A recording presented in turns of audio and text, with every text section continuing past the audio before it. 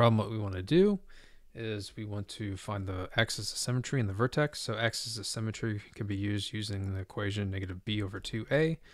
B is the constant in front of the middle term, and a is the constant in front of the squared term of the quadratic equation. In this case, it's just a -1. So we have -5 over 2 times -1, which is going to be 5 over -2, which is -5/2. So we plug this into our, okay, so this is the axis of symmetry.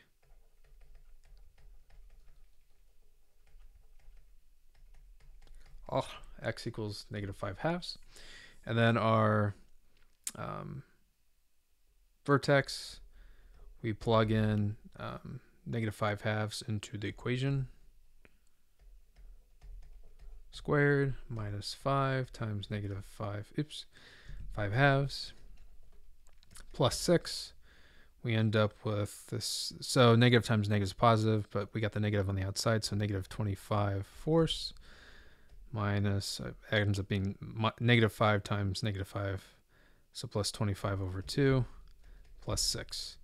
So this ends up being equal to -25 over 4 plus 50 over 4, common denominators, plus 6. So that's 25 over 4 plus 4 times that, 24 over 4. So we get 49 over 4.